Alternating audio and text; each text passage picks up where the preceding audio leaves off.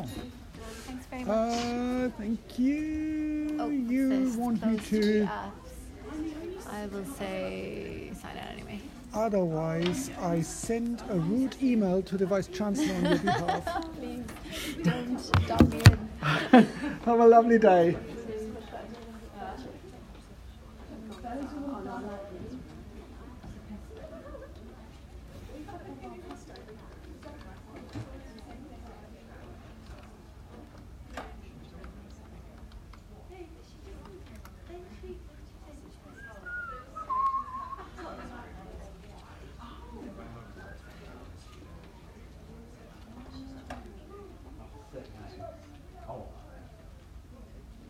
Clapper.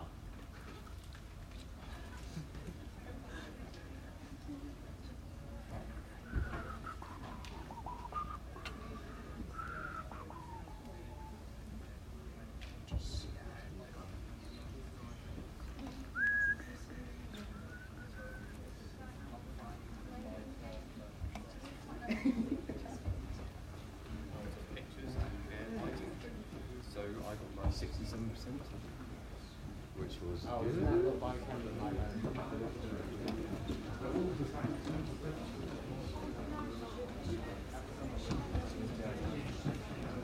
Oh, so body.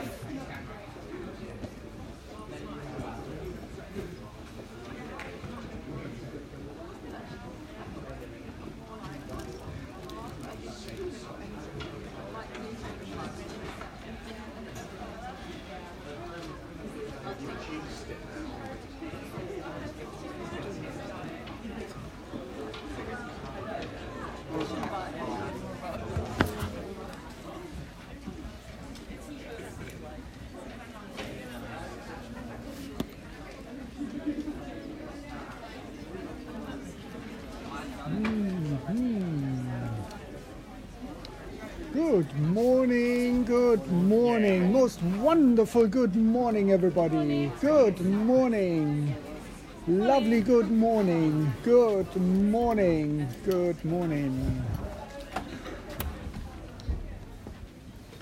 Most wonderful good morning.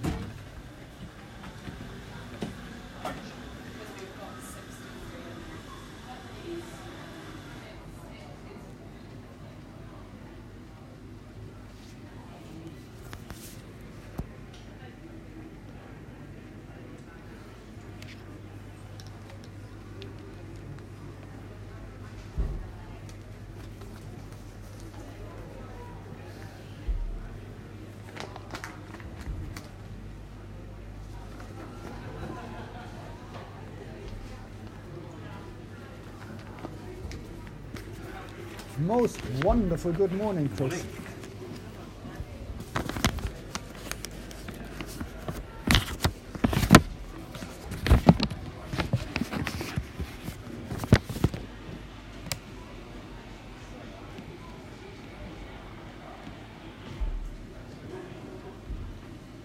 Good morning. Good morning.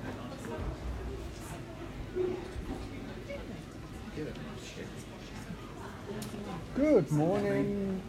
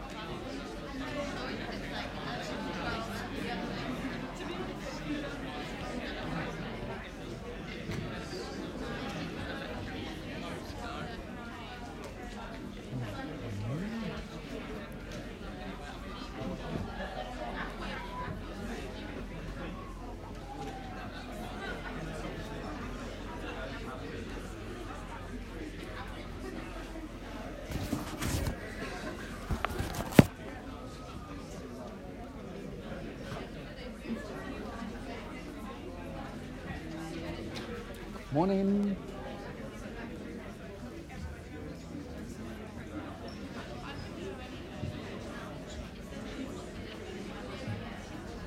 Have you guys got another deadline or something like that coming up? No, because yeah, but that's not a deadline. That's a joke. No, because not many people are around. Or is that the only lecture that is on today? Yeah. Oh, the only one. The double one. That explains it. Okay, thank you. Yeah, makes sense.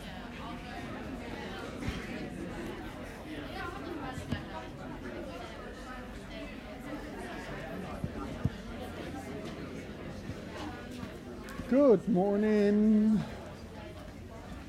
Good morning. Good morning.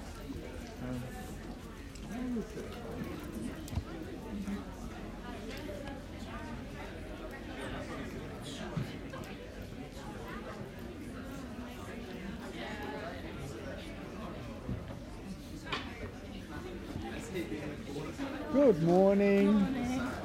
Will it make any difference where you sit? We just want to be as close to you as possible. As close to You as possible. to me? Yeah. Just extra credit because you think, wow, these guys are so dedicated. They sit right at the front. So then you won't notice when I'm not here after Wednesday tomorrow. No, wait, Alex, to be perfectly honest, You'd be like, why is Alex in the front of to be perfectly honest, right? Not a single flying flamingo was given. You know what? I really meant to come to the one last Thursday as well. Same. I went home. Fair enough. I went home very early from Wednesday and I was like, I'm going to be in Clapper's lecture, and then I said, Listen, I woke up and I think I was it doesn't make any difference. Well, it does make a difference. Of course, I like to see people, right? But at the end of the day, you guys are old and ugly enough to make your own decision, thank you. right? I'm old, you're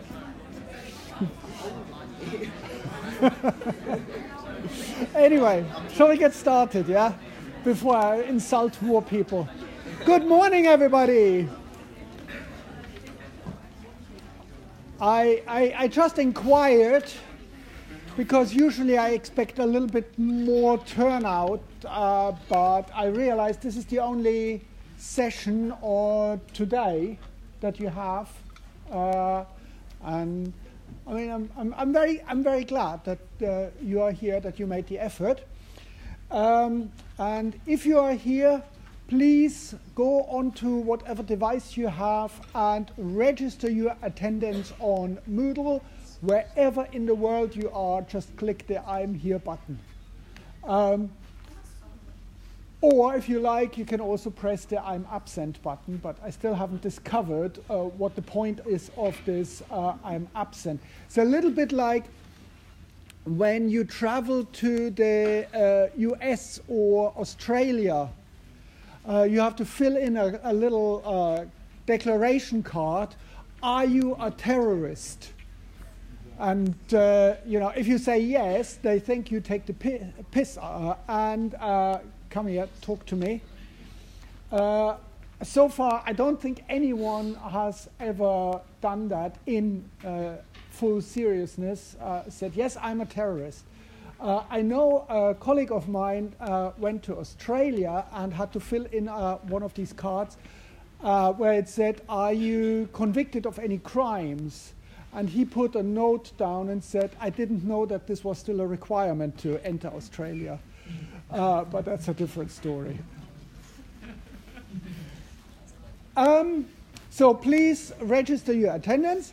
On the group chat, I think it was on Sunday or something like that, I posed a question, what kind of assessment you want in this module, whether you want an in-class test, I think that is in week 21, it would be a 1-hour problem-solving test, similar to the BI 308 test that you done last year, or whether you would prefer online quizzes. And I had, I think, 16 replies. One person said they prefer an in-class test. So I would consider this as probably the majority wanting online quizzes. Although I will show you in BI 308 how you properly analyze data like that, right? And there's a little twist to it. But from 15 out of 16 who answered, I take it, it's probably the majority would like these online quizzes. And not the in-class test. However, if you think that this is a problem and you don't want the online quizzes, please send me an email, right? And we can sort things out. The online quizzes, I haven't decided how many there will be, but they will be usually, you can do them as often as you like, and only the top score counts. Similar to the BI 308 that most people are currently doing. And BI 301, the enzymes module, this one here, has then these online quizzes and an assessed practical. We start, I think, with the assessed practical in week 16. We start in week 16, and the assessed practical for this module, there is a slight twist to it, which I'm not going to reveal at the moment, right? So hang on, sit tight with that. There will be also one quiz in it that's a little bit different, but again, you will find out. So don't worry about it. Okay? So what I want to do with you today is this famous Michaelis-Menten equation, which allows us to do a little bit of quantitative stuff with enzymes. And last week, I did a sort of an introduction session to enzymes, what enzymes are, what they are not doing. So an enzyme cannot change the equilibrium of a reaction, but it can make the reaction go fast. And we will discuss that a little bit today. How fast is fast? I also emailed you sort of a playlist, and I asked you to look at the first 6 sort of tutorials. You will need them for some of the quizzes, these playlists. Okay? There are also questions about this stuff that we are doing on my practice calculation website under enzymes. So please have a look at that as well. It's definitely worth doing. Now, this Michaelis-Menten equation, it was developed in 1913 by, let's see if I get this right, Leonhard Michaelis, a German biochemist, and Maud Menten. She was a Canadian physical chemist or something like that. And that was around the time when chemists were quite interested actually in how certain substances bind to surfaces. And they developed the tools actually to describe these things. Before we go into Michaelis-Menten, I just want to do a brief revisit of kinetics in BI 308. Yes, I know. It's the horrible stuff, the K word. And for example, we said sometimes we have a reaction A is converted into P.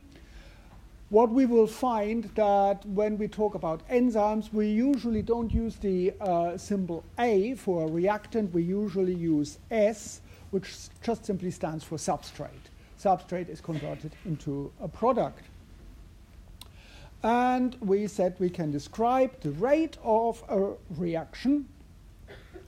The rate of the reaction would be, excuse me, a change in S per change in time, which of course would also be, in this case, change in product per time. And we said in the easiest form, we would find, in this case, for rate k times s to the power of 0. Just remind me, what kind of reaction would that be? What order would this be?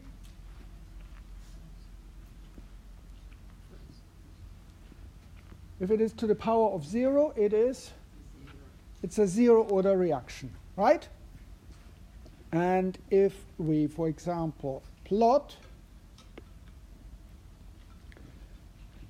we have rate and we have S.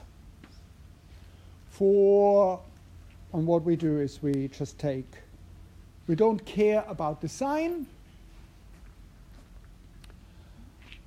In this case, we said that for a 0 order reaction, we would get basically a parallel to the x-axis, which basically indicates that the rate of this reaction is totally independent of the substrate concentration. Doesn't matter how much substrate we add, how much substrate we have present, the reaction would always go at the same rate, at the same speed. Yeah, you remember that? So that would be typical of a 0 order.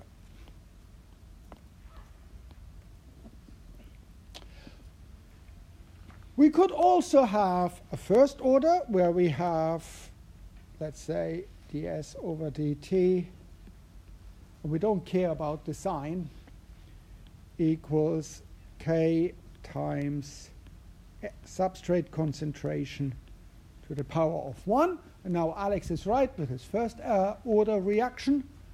Obviously, it's a first order reaction because we have the order 1. That's the order here. And don't forget, the order of a reaction is just a mathematical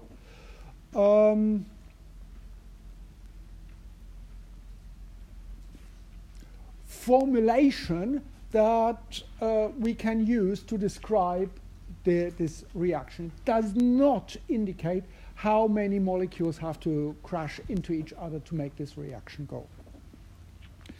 And we can do this. So we can plot that rate versus substrate concentration. And we would find that the more substrate we have, the faster the reaction would go. So it would be basically a straight line. Yeah, makes sense? We've done that. You remember that. It's all pretty straightforward. Because we will come now across a reaction. We will come across an equation which is simple, deceptively simple. It is so simple that it causes headaches for, I would say, millions of students and researchers. It looks really, really simple, but if you think about it, there's a lot of stuff in it. Now, I am not deriving this equation. If you really must know how this equation is developed, there is a whole article in Wikipedia, and you can please fill the Kellis-Menten equation, and they show you how this is derived. I'm not showing you that. I'm not expecting you to know how you get to this equation. But the equation you must know. The equation just simply reads as rate, which is usually abbreviated with V, equals a term called Vmax. I'm just writing things down. Don't worry if you don't get them. Vmax times the substrate concentration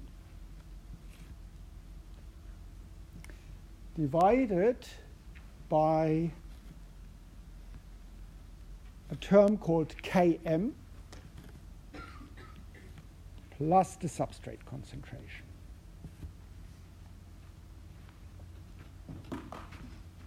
This is the famous Michaelis-Menten equation. Looks simple, doesn't it? There's nothing terrible to it. So this equation you must memorize.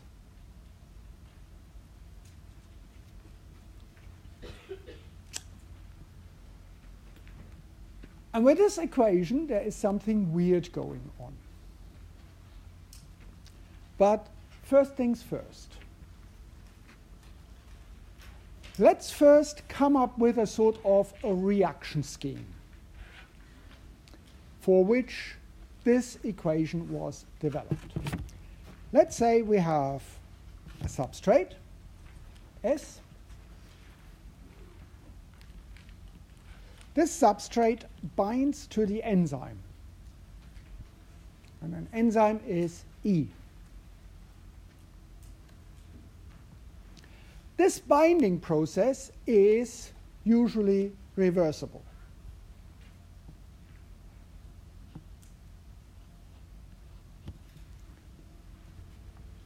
Like that. And the two form an enzyme-substrate complex. This was actually the starting point for the development of this Michaelis-Menten equation, where people looked at, say, a surface E where ligands or receptors E were ligands bound to it. And if you think about it, I think all of you have just dealt with something like that, haven't you? Biological chemistry coursework, phase something. You just recently submitted that, didn't you? In Dinavir. Sorry? Not everyone did it. Not everyone did it. Not everyone did it? Who did it? Hands up. I think the vast majority, thank you. This was exactly what you did. You just had some different expressions for it. We have, of course, because this is a reaction, we have some rate constants for it. So let's call that one here K1. And let's call the reverse reaction K minus 1.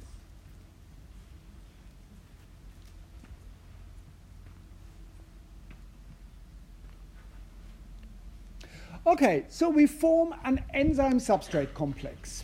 Good. But then obviously something happens to the substrate and it is converted into a product.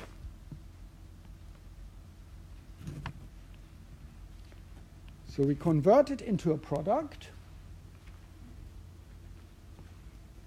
And what we get, remember last lesson, we said an enzyme is not consumed. We get the enzyme back. Plus the enzyme. We get the enzyme returned. And the enzyme can start a new cycle. Grab another substrate, bind it, convert it to product. Next. Next. I don't know whether enzymes make noises, but perhaps they do. So that would be our reaction scheme. Let's call this conversion from enzyme substrate to product plus enzyme. Let's call this K2. And of course, you can argue that in real life, you also have the reverse reaction from product back the other way. So that would be K minus 2.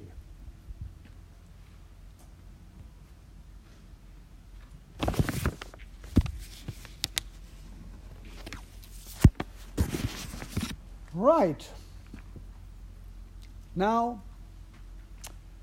what we can do is we can say, when will be our reaction at total full speed? Our reaction, full speed,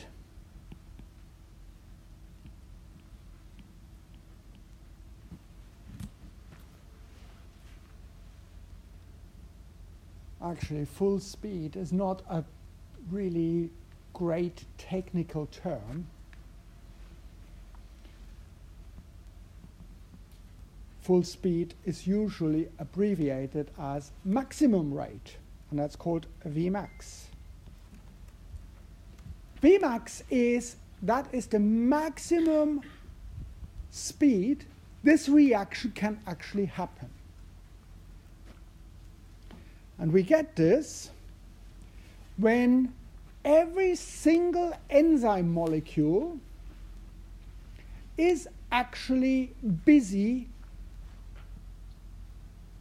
converting a substrate into product. Vmax is, we achieve Vmax when every single enzyme molecule is engaged.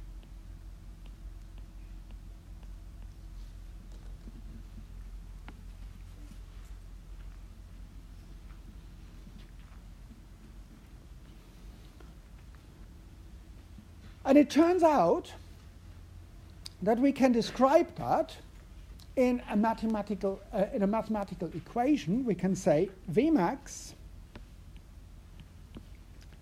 equals K2, that's our rate constant here,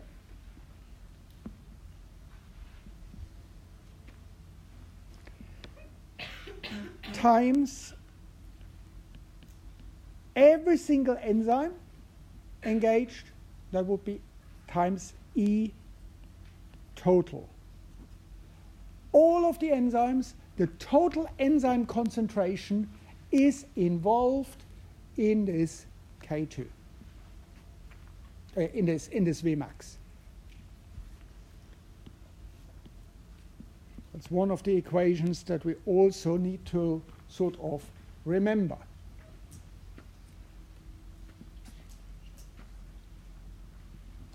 That's our Vmax. An enzyme can't go faster than Vmax.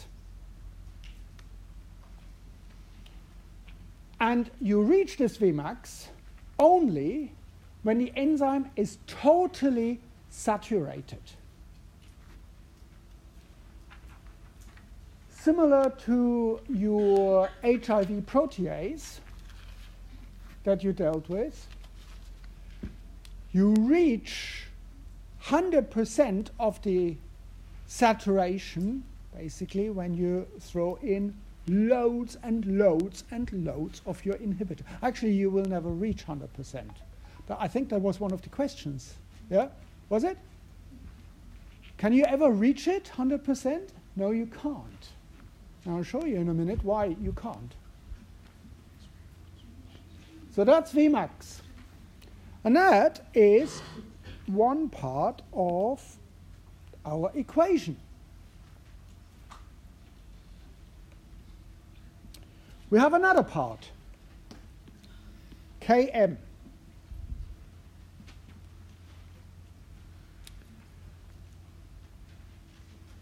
if you remember, you had in your coursework, you had something similar to Km. Because if you look at this equation here, does that look remotely familiar to you? If I write it in a slightly different form, V equals V max times L over Km plus L, and that's sort of slightly different. I just substituted the S. Now I divide it by V max, and I get V over V max equals L over Ka plus L. And instead of V max, V over V max, I just simply call this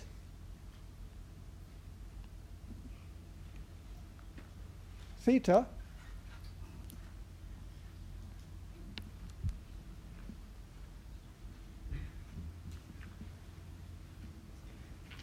Does that look familiar? Yeah? You've dealt with that. This is exactly the same equation, just we divided it. And this theta gives us an expression of how much of Vmax we have achieved. Nothing else in percentage. So theta can be between 0 and 100%, or between 0 and 1 if you don't like percentage. That was one of the things that people found a bit weird. But let's go back to our question, what is this Km? Km, it is also called the Michaelis constant.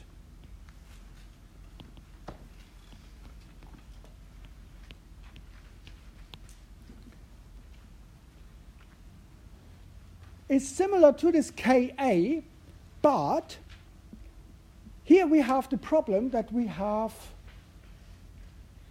not just this K1 and K minus 1, we have another constant in it, this K2. And I'm deliberately not talking about K minus 2, and the reason for that will become clear in a minute. So Km is just simply a mixture of these rate constants. It is K minus 1 plus K2 over K1. That is this Km.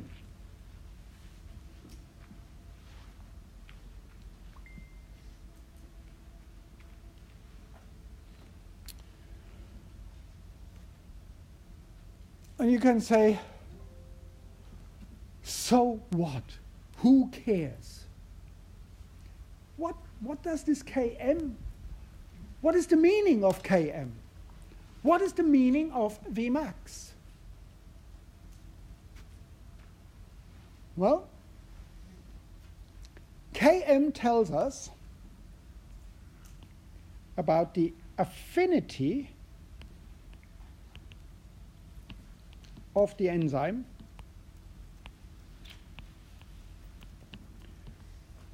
for a substrate.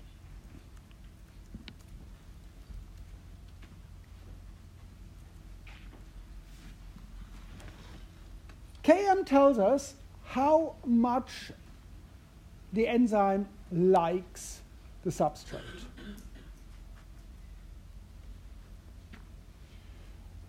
Okay, so how do we need to figure that out? How can we envisage that? What does affinity actually mean? Right, so, Alex, Yes. question for you. Yes.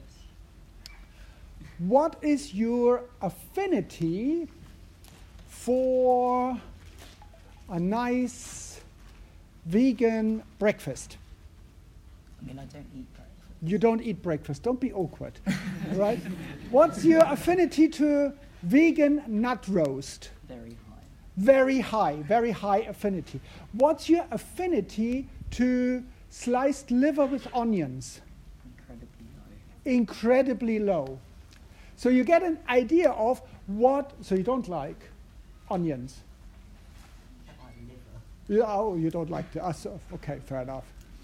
Yeah? Affinity means, in this case, how much does the enzyme like the substrate? But Km has a slightly different twist to it, because Km is defined as the substrate concentration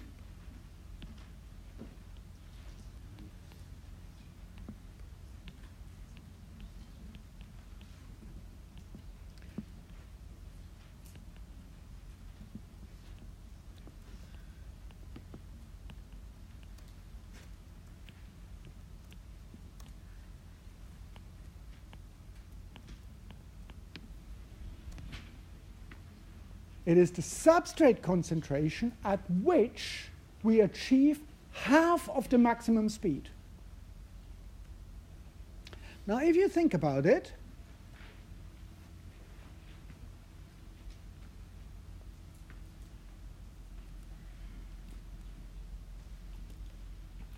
what does that mean? If we say, for example, an enzyme has a very high affinity for the substrate. It really loves the substrate. So we need only a very, very small amount of substrate to get the enzyme going. So,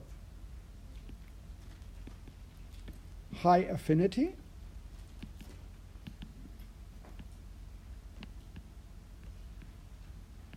means we only need small amounts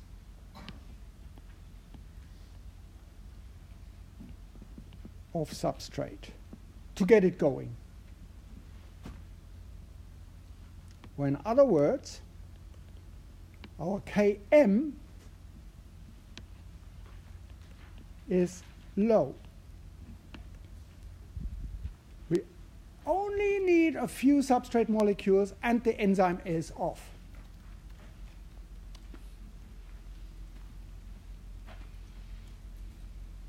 Low affinity, like Alex and the liver, we need to have loads and loads of substrate present so that the enzyme does something with it. So, low affinity means we need loads of substrate and Km is high. We need lots of this stuff.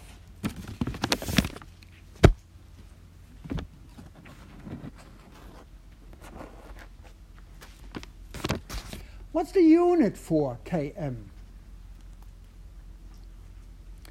Well, the unit for Km is the same. You don't even need to think about a lot for the unit because it's already given here in this equation. You can't add things up that have different units. So a little bit like adding apples and bananas. What do you get when you add apples and bananas together? Well, the argument would be fruit salad, right? But actually, you can't do it. So in order to add things up, things have to have the same unit. So what's the unit for the S? Told you, that would be concentration, of course. And therefore, the unit for Km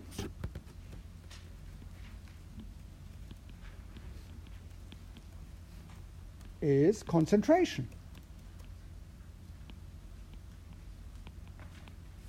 So millimolar or molar or micromolar or something like that.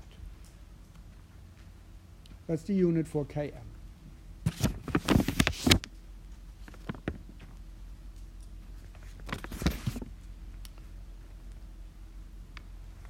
So now we have all our ingredients. We have defined them. Let's just simply write down this equation again.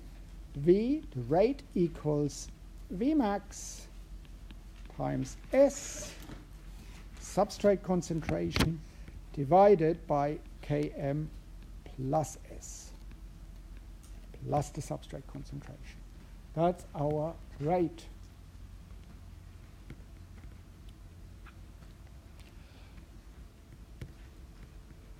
When can we actually apply this Michaelis-Menten equation? And there are some serious restrictions on it. Only applies if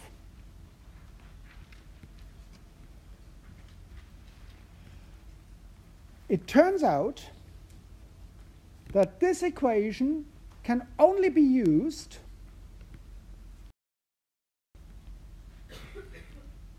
the substrate concentration is much, much larger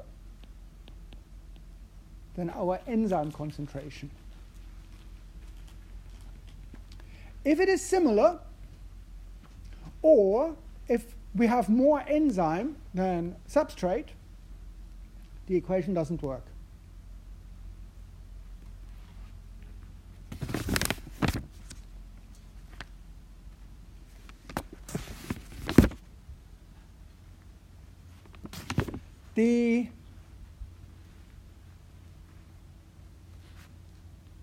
The way it is written, it only works for one substrate.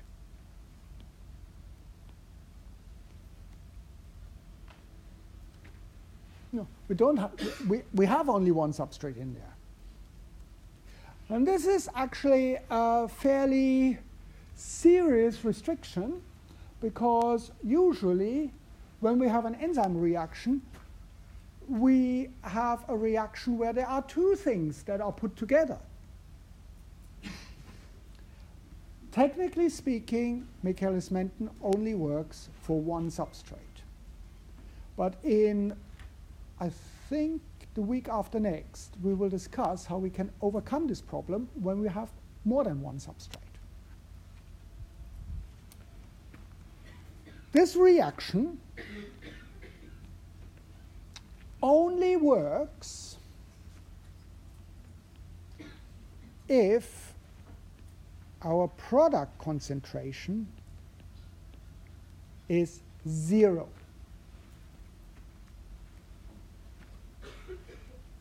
No product must be formed at that time. I'll come back to that in a minute. And let me just quickly write down E plus S, ES, E plus P. We said K1, K minus 1, K2, K minus 2. It only works if this reaction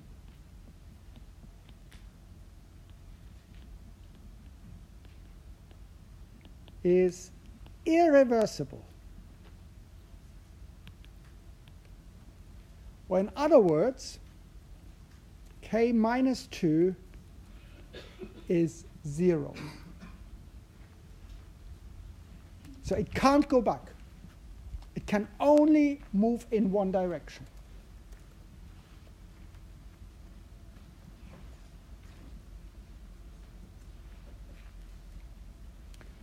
Now, of course, the third point, if p equals 0, we usually never have that case in a living cell, because there's always some product being formed. Yet there is a slightly modification of the Michaelis-Menten equation, which I am not going to show you, because that would send a few people into serious hyperventilation. Right? So we don't do that. But there is an equation for the reversible Michaelis-Menten, where it makes things a little bit more fiery. We don't need that at the moment. So, when we want to do experiments, we need to bear in mind these issues that we have.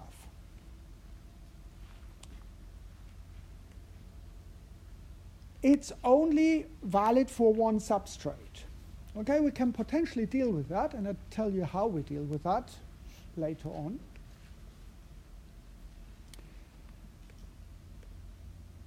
Substrate concentration needs to be very high compared to the enzyme. That's why we only need a little bit of enzyme, diddly squats for the enzyme, because the enzyme is a catalyst. It's constantly recycled. Yeah? So that's why we need only small amounts for the reaction.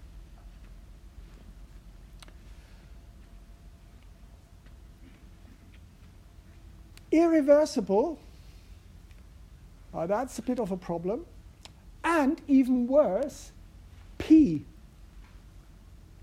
We must not form any product when we look at this equation. Now that's a bit of a problem, isn't it? The enzyme is supposed to produce a product, but then we can't describe it with Michaelis-Menten because it only works if no product is produced. So a little bit squaring the circle. So, well, we can do something about that. We can actually say, whenever we measure an enzyme reaction,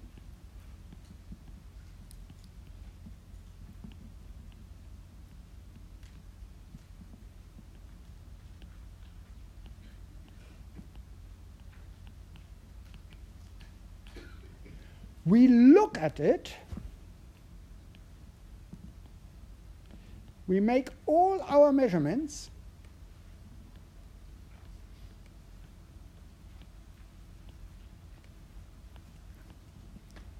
all the measurements of the rate right at the start of the reaction.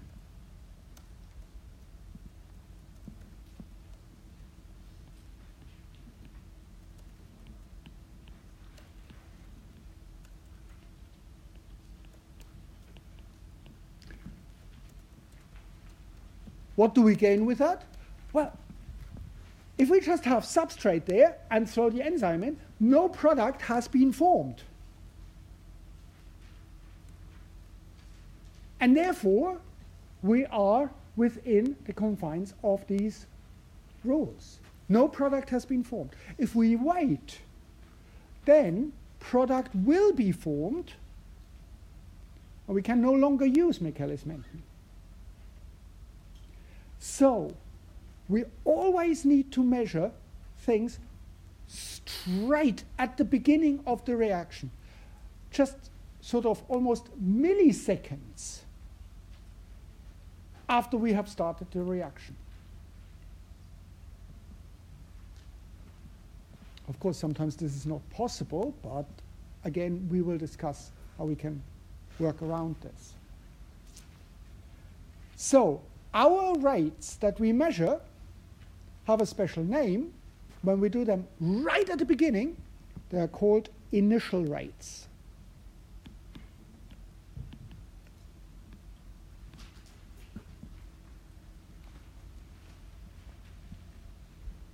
And the great thing about initial rates is it is basically right at the beginning, no product has been formed.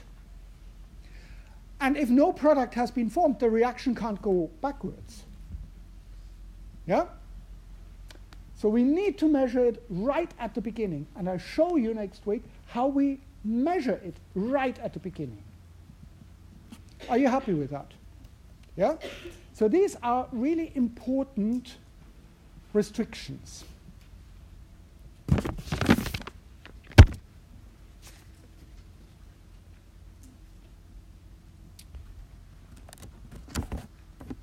There's another restriction, but that's not terribly important for us at the moment.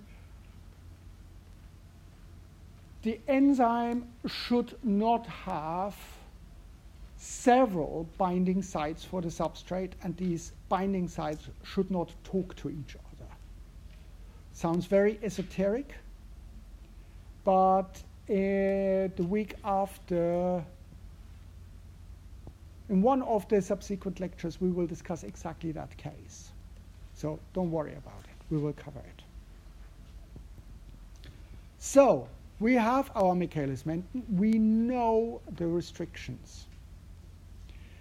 Now, let's look at one thing that we need to discover.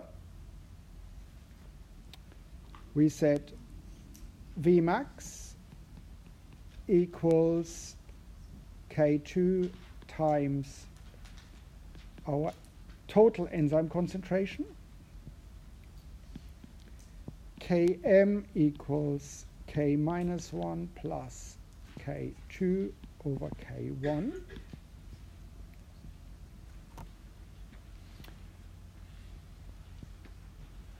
What happens if we increase the enzyme concentration, the total enzyme concentration, to these two parameters, to this Vmax and Km?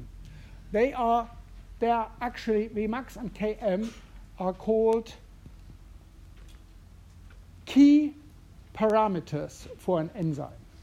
There's a third one, but usually people don't use that very often, but I'll show you because I think it's very, very important. These are the two major parameters of an enzyme reaction. What happens if we change the enzyme concentration? What happens to Vmax? Is Vmax dependent on the enzyme concentration? What do you think? Does Vmax depend on the enzyme concentration? Yeah, of course, because we have an enzyme concentration. So Vmax changes with enzyme concentration. Or in other words, the higher the enzyme concentration, the higher Vmax. Does Km change with the enzyme concentration?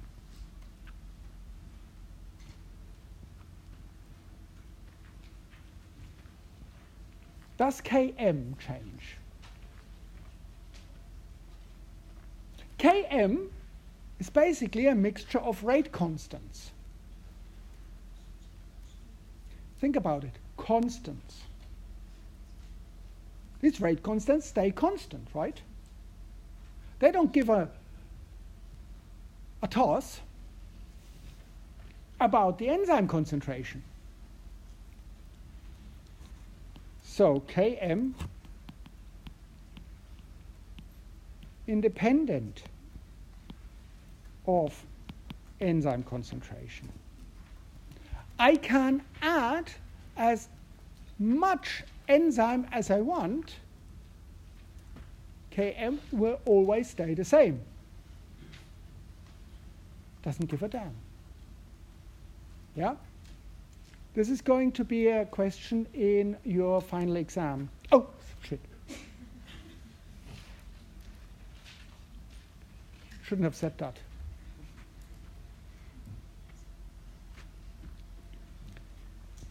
Does that make sense?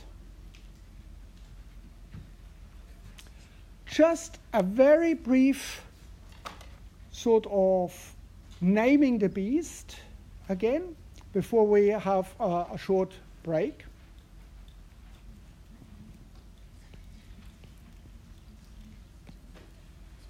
When we have this Vmax and E total, we said Vmax depends on the enzyme concentration. And it turns out that, if you want to compare enzymes, it's a pain, because you can't really use Vmax because it's always depending on your enzyme concentration that you have used. So you really can't use that, but you can use something else. You can actually take this K2, this rate constant, K2, and it is usually identified as the slowest step.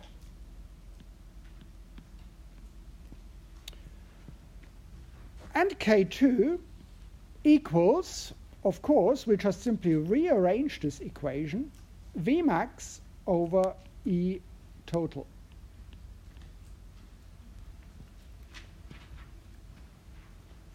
So with this little trick, we get K2, and K2 is no longer really dependent on anything, because we have the Vmax and the E total, and they, neutralize each other. So we get K2. What we can do is we can compare these K2s of different enzymes. K2 actually has also two different names, which you will find them. K2 is also very often, especially in a simple reaction like that, is called Kcat, the catalytic constant. In contrast to K1 and K-1, they are called the binding constants. Kcat is the catalytic constant, and the cool thing is, it tells us how often the enzyme actually deals with a substrate molecule. Kcat is also called the turnover number.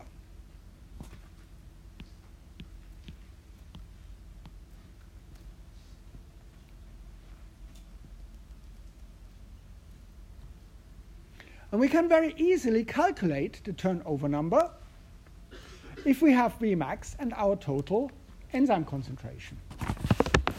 Just to give you an idea of what turnover numbers can be, the enzyme chymotrypsin, I just simply abbreviate it as CT,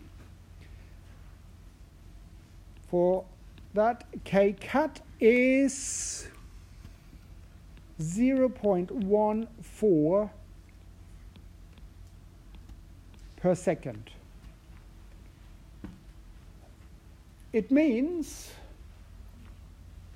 it can deal with, one molecule of enzyme deals with 0.14 molecules of the substrate. In this case, it's a protein.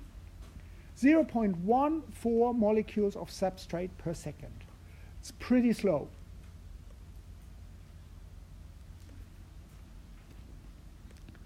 On the other end of the spectrum, an enzyme called carbonic anhydrase, Ca, has a turnover number of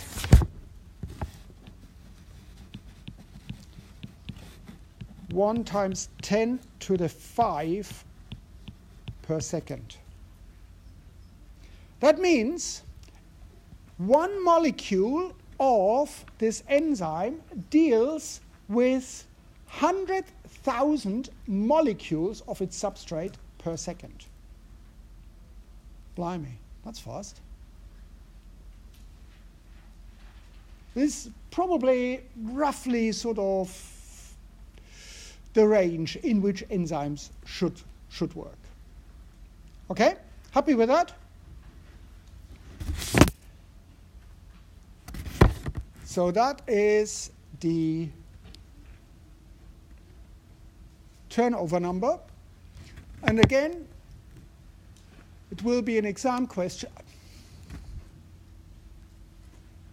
Why do I do that to myself? Okay, it will be an exam question. You have to calculate a turnover number. 7.5 minutes break. And then I show you actually how we deal with data. See you in 7.5.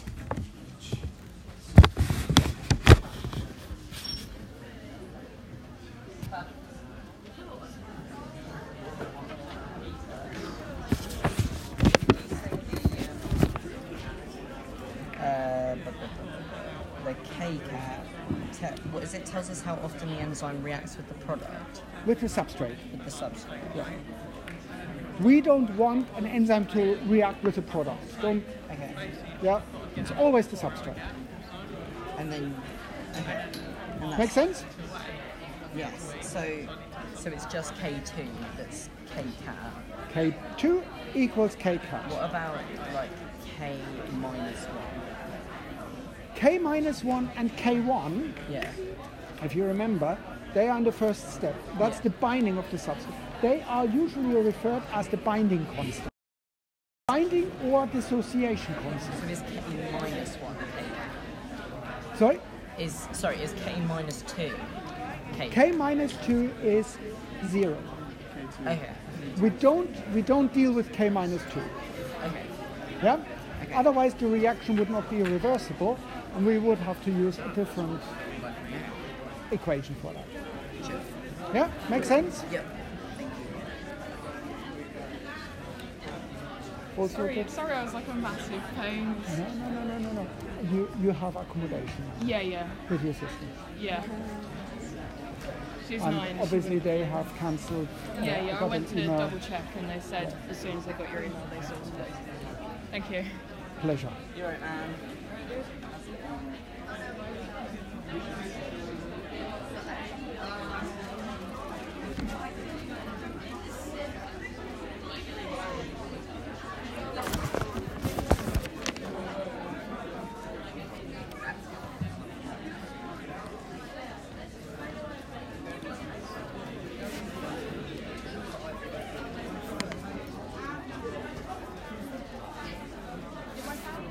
Have you done that stuff in A level?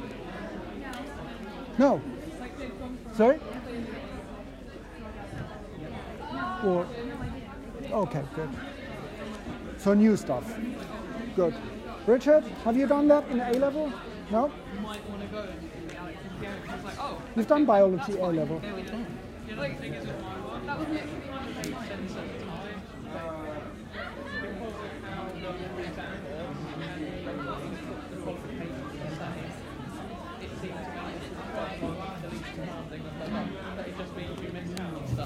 Yeah. But from a school's perspective, I can see why they would do that. Yeah, you want the school to look good. Yeah. It should be education driven, not league table driven. It is, but it's the difference between memorising 24 equations and having them given to you on a sheet sort of thing. Yeah. Well, I mean, memorizing, you shouldn't do memorizing anyway. But hey.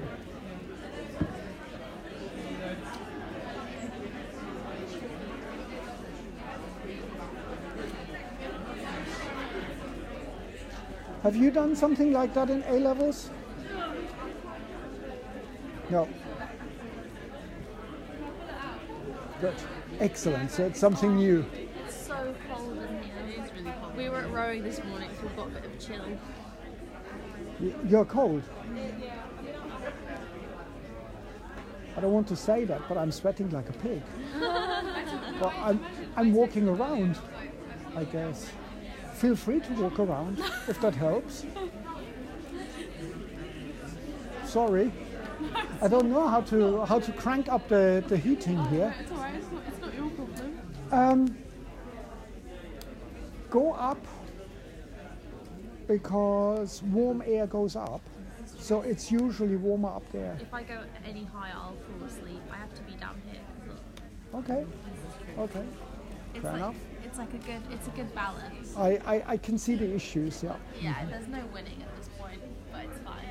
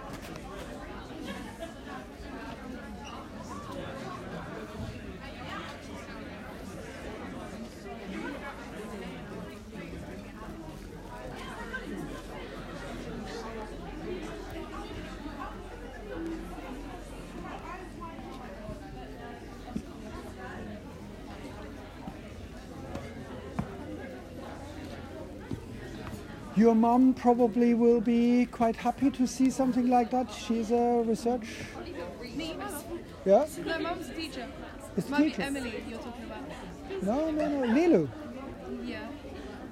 Didn't you say that your mom was a research scientist or something like Oh, that? my aunt is. Ah, that's okay. I unfortunately missed the previous workshop, and I was trying to find which video it was on YouTube. Is it uploaded?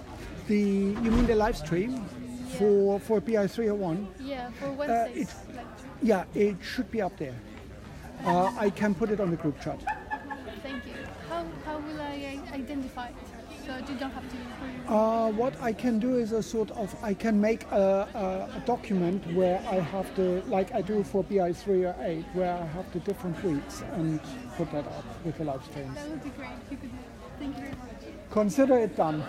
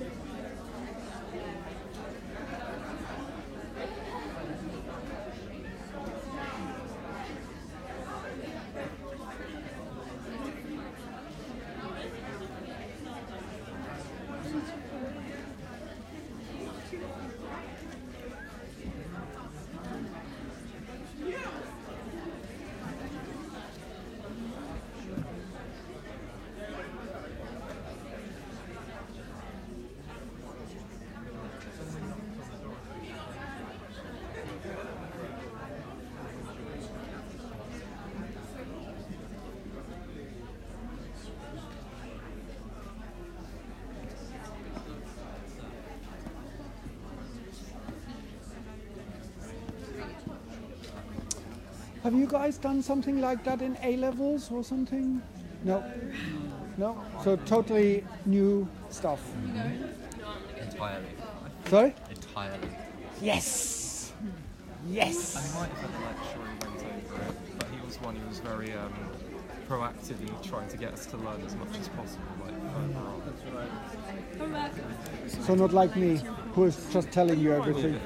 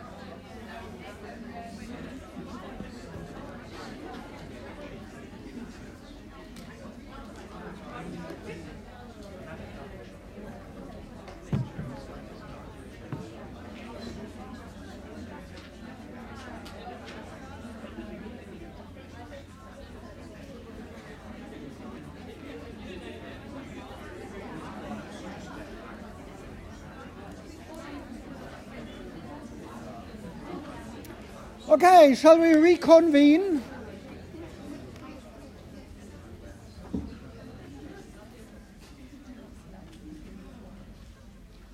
Now, before I get you to draw some graphs yourself, I quickly want to go back to this Michaelis-Menten equation and go through a few scenarios with you.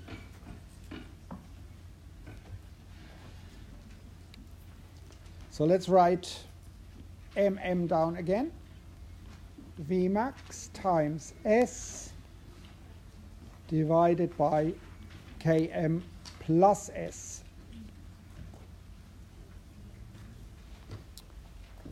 And let's just simply play with some of these things. Let's just play with the substrate concentration. Let's say our substrate concentration is much, much larger than Km.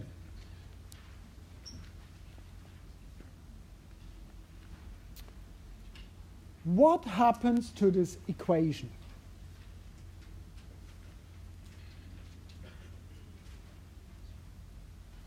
Let's try to figure out what happens to it. So the substrate concentration is much, much larger than the affinity. What we can actually do is we can write Km plus the substrate concentration is probably very close to the substrate concentration.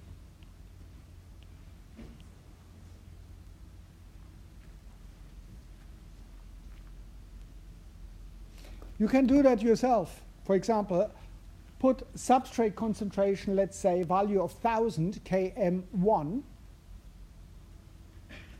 So 1000 plus 1 gives you 1001, which is pretty close to 1000, to the substrate concentration. Yeah? That's why we can write it like that. Km plus S is pretty close to S in this case. What happens to our Michaelis-Menten equation? V equals Vmax times S divided by Km plus S. And because it is Km plus S is so close to S, I just simply write that as S, roughly. S cancels out. And we've got V equals Vmax.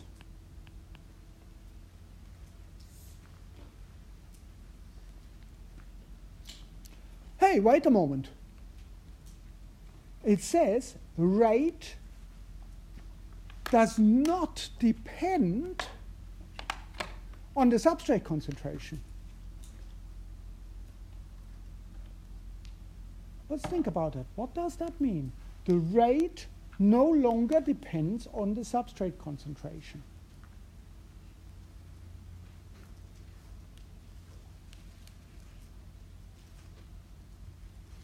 What kind of reaction order do we have?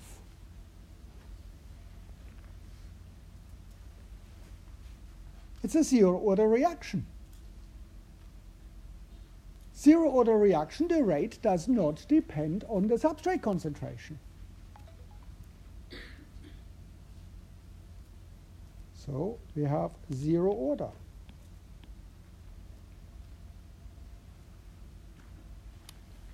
Or we can turn it around and say Vmax tells us,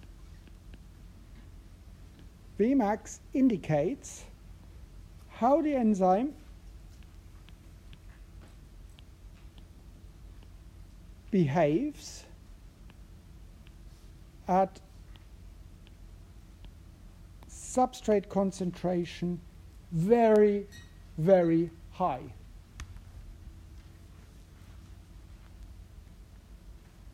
That is the Vmax value. When the substrate concentration is incredibly high. We will only achieve the substrate, we will only achieve Vmax with infinite substrate concentration. But that's nonsense, of course. But that is what Vmax tells us. Okay, let's do the other extreme. Substrate concentration is much, much smaller than Km.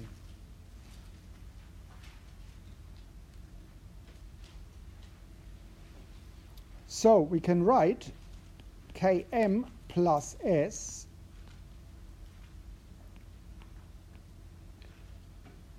is very close to, what is it this time? What do you reckon? Km. Exactly. So substrate, let's put that 1. Km, let's put it 1,000. Together gives us 1,000, which is pretty close to our Km. We now can write our Michaelis-Menten equation.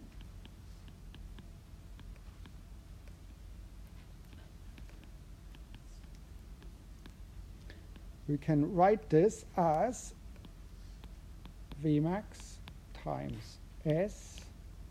And instead of Km plus S, I just simply write Km.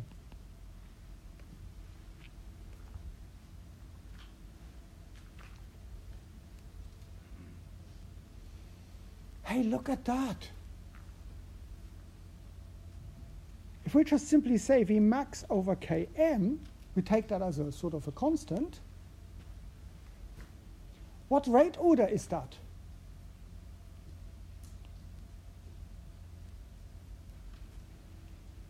Alex? First order, exactly, because you always say 1 or first. You knew it, of course you knew it. So it's a first order reaction. Now Km over Vmax is actually the third parameter that I talked about earlier.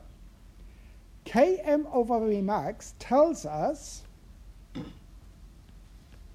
how enzyme behaves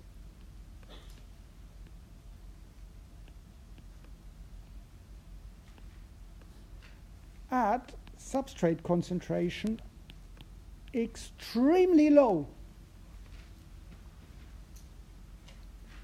When we have hardly any substrate present, then Km over Vmax is a great value. It tells us how the enzyme behaves at very low substrate concentrations. Make sense? Now you probably have noticed something.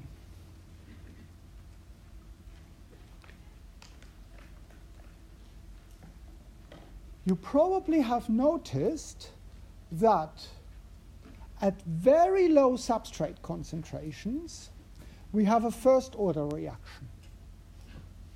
at very high substrate concentrations, we have a zero-order reaction.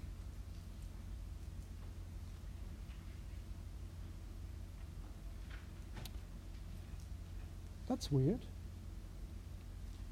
Because that tells us that what we learned last year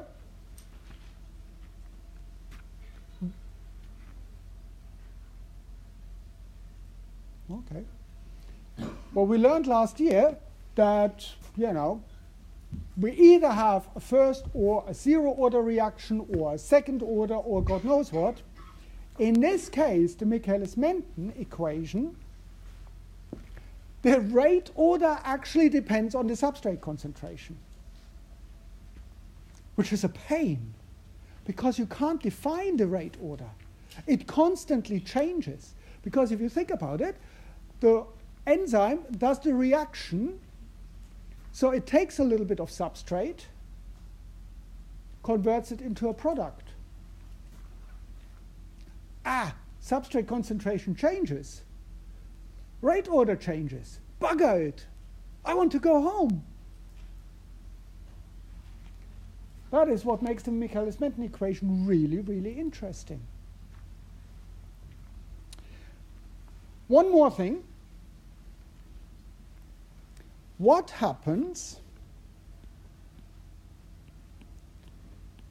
if our substrate concentration is exactly Km, the Michaelis-Menten constant? Well, rate equals Vmax times S over Km plus S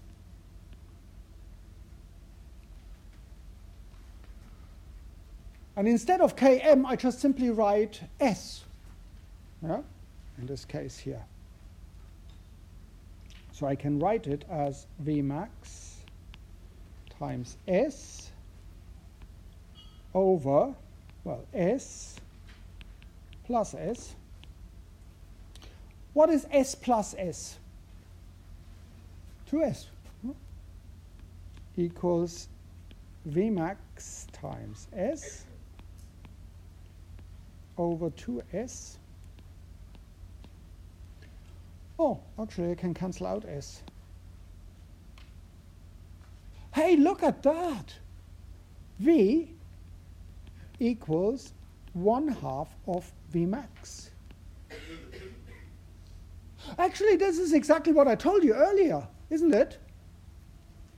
That Km gives us the substrate concentration at which we get half of the maximum speed. And Km actually tells us about the affinity. So wouldn't it be great to find a way how we can determine Km, how we can determine Vmax, how we can determine Vmax over Km? Because if we've got that, then it tells us how the enzyme behaves at very low substrate, at very high substrate, and it tells us about the affinity. So it would be cool if we could determine from experimental data what these values are, these three key parameters, Vmax, Km, Vmax over Km. And of course you can, because otherwise I wouldn't be harping on about it.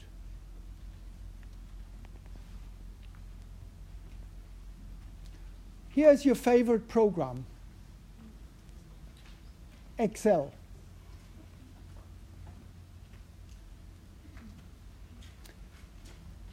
Just a little tip.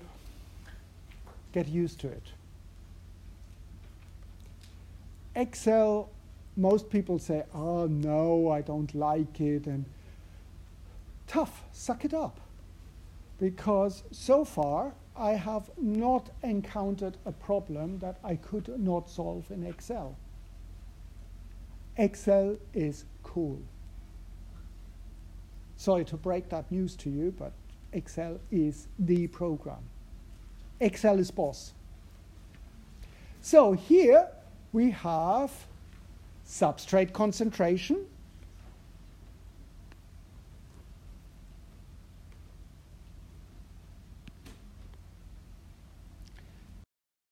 concentration, and we give the substrate to our enzyme preparation, and we measure how fast the reaction runs.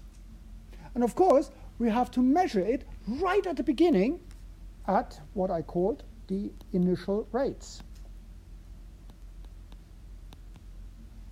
The initial rates. But we can do that, and I'll show you next week how we do it. And we measure the corresponding rates. For each substrate concentration, we let the reaction. We start the reaction and measure the rate. Okay, now let's plot.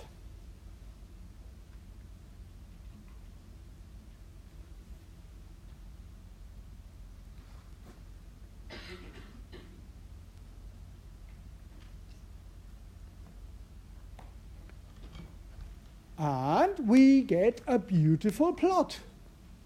This is actually called, I don't know whether you can guess, but this is called, oops, a Michaelis-Menten plot.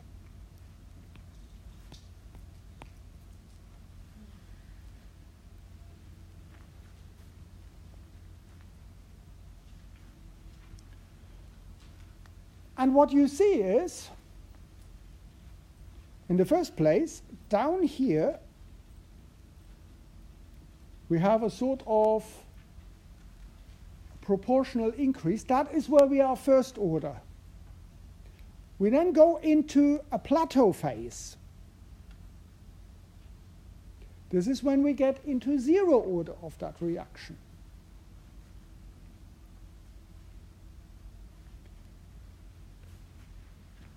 But then, okay, how do we get our three key parameters? Vmax, that's the easiest one. Vmax is the rate that we would get when we have infinite amount of substrate. In this case, we would probably say, well, it will plateau around 100 millimolar per minute. So this would be our Vmax.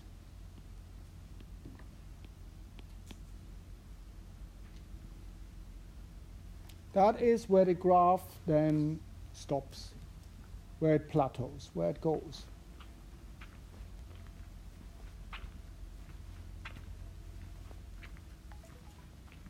No more change.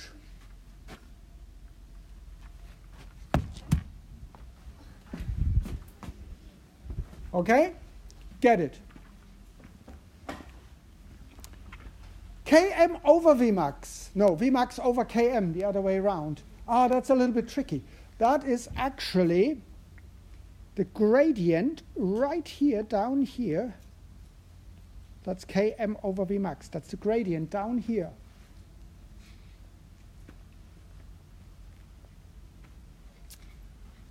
Okay. Not great, but maybe we can deal with it.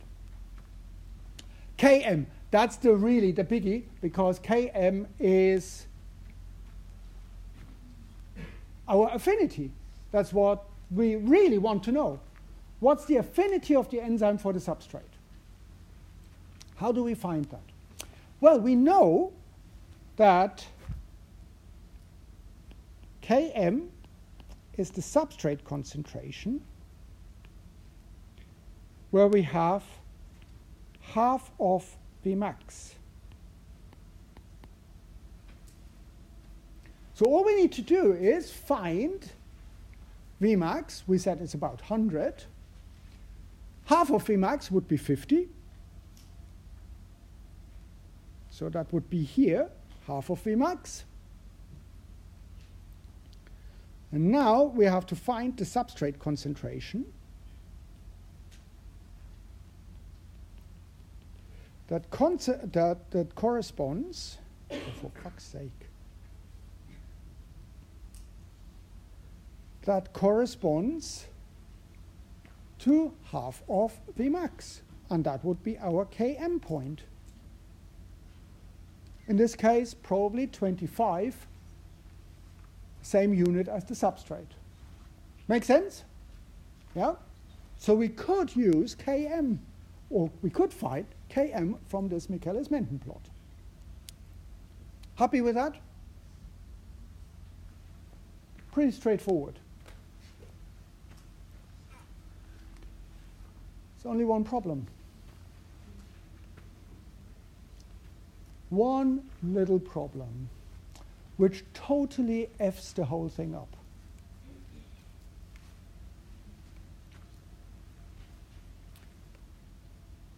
We don't simply know Vmax. I told you, in this case, it's probably close to 100. But it could be 150. We don't know because we can't extrapolate after what we see. It could be 200. Well, if it was 200, then half of Vmax would be 100. Let's find Km for this 100 half of Vmax. Well, actually, we don't have that on the chart even. The problem with the Michaelis-Menten plot is it is not a straight line. And therefore,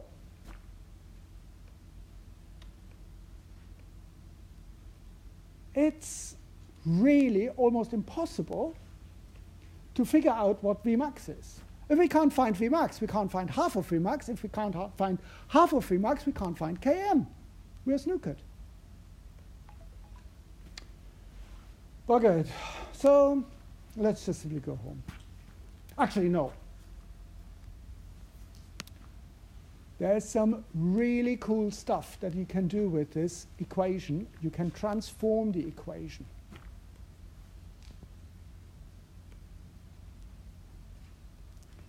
Let's see how you can do that. We have V equals Vmax times S over Km plus S. That gave us this graph, V versus S, and we have what is called a hyperbolic graph, hyperbolic curve. It's shite. Let's be absolutely honest about it. A Michaelis-Menten plot is absolute and utter BS because you can't get a reliable value for Vmax. Little hint. There might be a question in your exam where you will be asked, use an appropriate plot to find Vmax. This wording should ring alarm bells because a Michaelis-Menten graph is not an appropriate plot. Forget it. You should never, ever, under any circumstances, use a Michaelis-Menten plot to find Vmax or Km. And even if somebody holds a gun to your head and says, draw a Michaelis-Menten plot, you say, off. Not doing that. It's a criminal offense using a Michaelis-Menten plot to find Vmax. Trust me, I will punish you if you ever give me a Michaelis-Menten plot. But then, master, how can we deal with that? We need to do a linear transformation of this equation. Sounds far more horrible than it is. One of these linear transformations is you take this equation And as a good friend of mine who is from Scotland told me when he showed me how to do that many, many years ago, he said, you turn it upside down. So, you what? Upside down. Now in English. What he meant is you turn it upside down, this equation. So instead of V equals V max times S over Km plus S, you take everything 1 over. So you write 1 over V equals 1 over V max times S divided by Km plus S.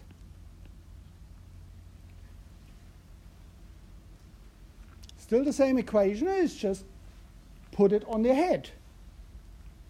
And what you get is 1 over V equals Km plus S divided by V max times S.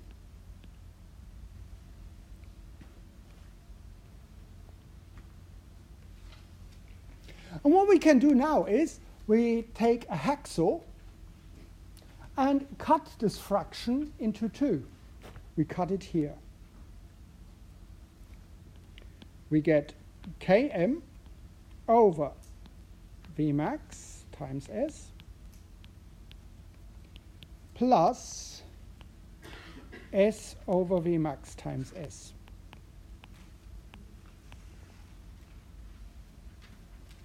Okay?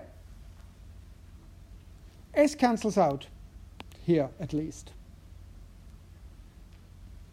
What do we do with this guy here? Well, we can write that in a slightly different form. 1 over V equals Km over V max times 1 over S plus 1 over V max.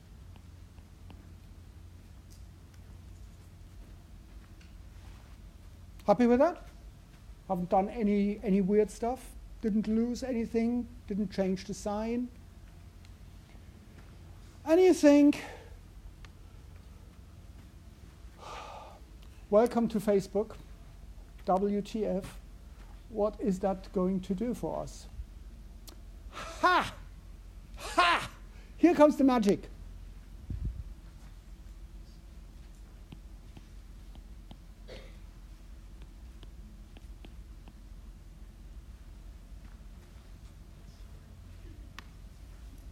What?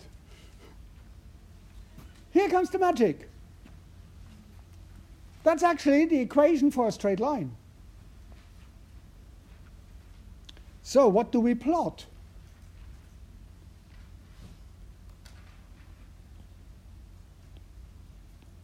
We plot, on our y-axis, we plot 1 over v, 1 over the rate. On the x-axis, we plot 1 over s. And we get a straight line. Something like that. The gradient of this straight line would be Km over V max. True? What's the intercept? One over V max. Hey, cool! We get 1 over V max, which we can easily convert into a V max. It's just taking it 1 over. We get even, well, we get Km over V max. We would like to have V max over Km, but we just simply invert that, and we get V max over Km. Where the heck is Km? Find Wally. Find Km. Well, you find Km when you extend this graph into the negative range, and then the intercept here gives us minus 1 over km. We would like to have km, but again, 1 over km is the next best thing. We get it minus, but bear in mind, km is a substrate concentration. Km can never be minus. Does that make sense? This plot actually has a name. It's called a double reciprocal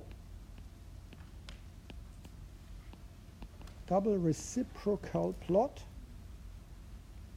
or after the name of the people who came up with this glorious idea, it's also called a Lineweaver-Burke plot.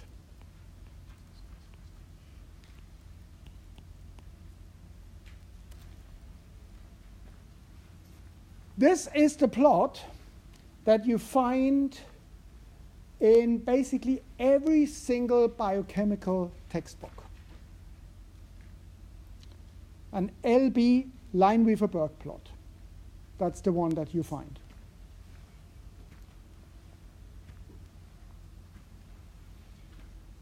Let's see how this would look like when we plot it with our data.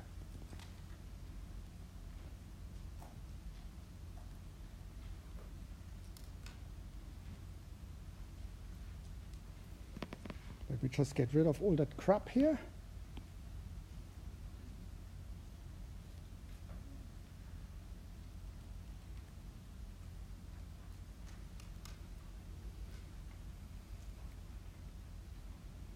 Ooh.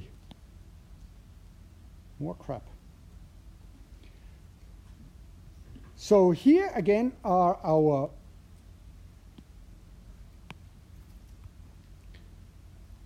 substrate and rate data.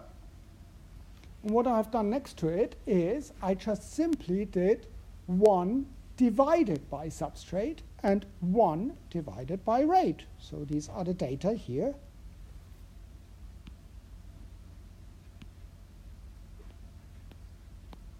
In these columns, just simply 1 divided by substrate or 1 divided by rate.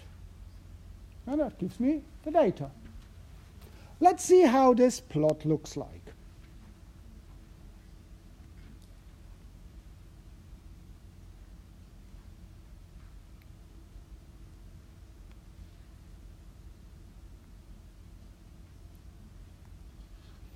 Hey, cool, look at that. We have our Lineweaver-Burke plot. And it is a beautifully straight line. How cool is that?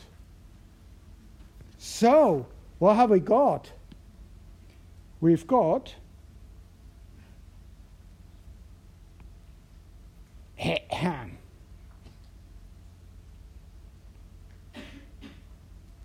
our gradient here, Km over Vmax. We got our 1 over Vmax here. So no more guessing like we have to do with the Michaelis-Menten plot. We get a decent Vmax. And if we extend that, let's say with a trend line function in Excel, we would get minus 1 over Km. Make sense? How cool is that?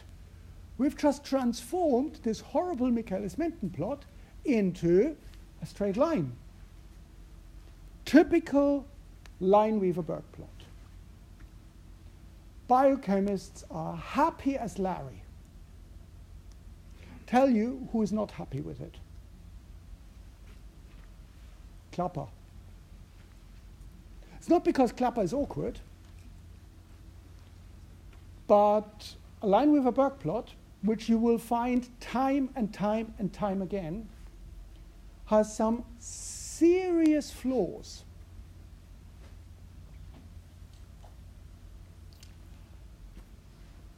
For example, you've got a point like that here. from the thing that we discussed about regression analysis. Can you remember what this point is? Is this point that I just indicated, is this close to the other points? No. If we just make a tiny little mistake in this one, our entire graph might change. This is called an influential point. If you've got influential points, you are vulnerable to big mistakes in measurements. Also,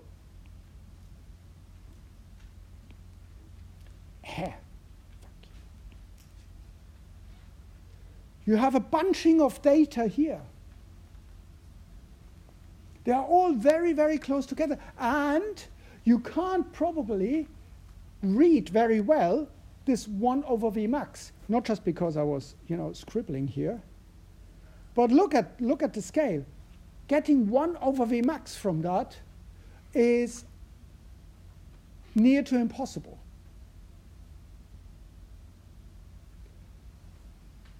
Lineweaver-Burke plot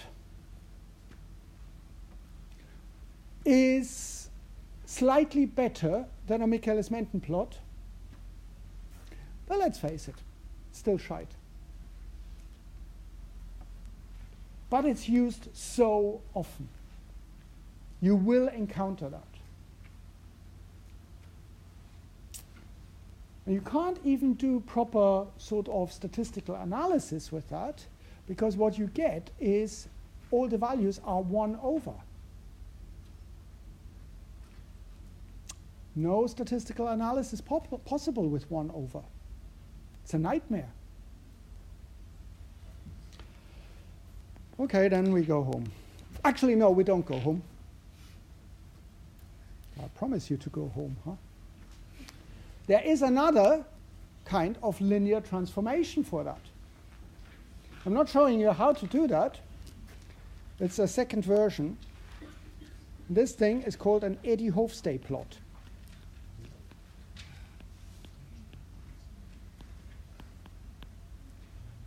As I said, I'm not going to show you how to derive that.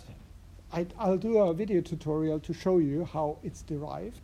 But the equation for an Eddy-Hofstee plot is V, the rate, equals minus Km times V over S plus V max.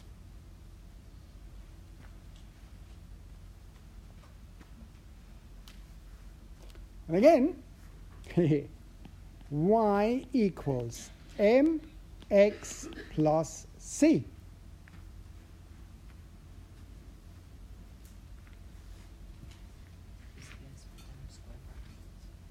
Thank you. Yep, you're absolutely right. It's the concentration of S. So, what do we do?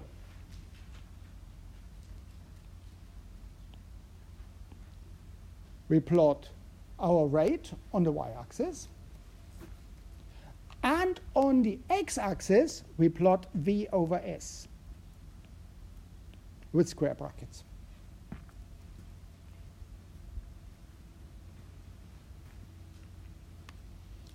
Now, does the plot go up or does it go down? It goes down, absolutely right, because we have minus Km. So it goes down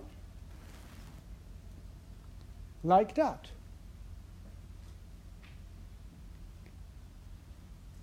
The gradient of our plot is minus Km. What's the intercept with the y-axis? That's Vmax. Absolutely right. And if you do the maths, well, we're not doing that here. This point here gives us Vmax over Km. Hey, look at that. How cool is that? It's easy. You don't have to do anything 1 divided by crap. You just get the data as you would like them. Vmax, okay, we've got minus Km, but it's easy to forget about the minus sign in this case. You get Vmax over Km. Vmax, substrate very high. Vmax over Km, substrate very low. Km, affinity. Tots easy. What does it look like in our beautiful plot here?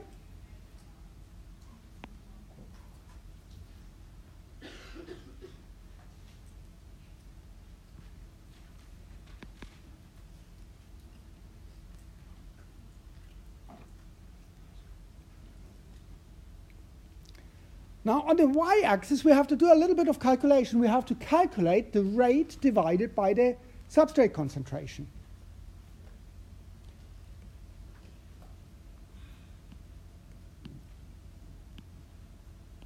So that needs a little bit of attention. But the rate then, well, we just simply copy the numbers from here. Let's plot that dude.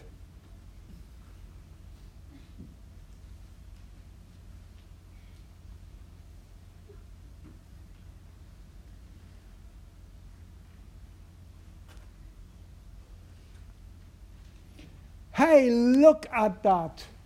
Isn't that beautiful? And what you see is,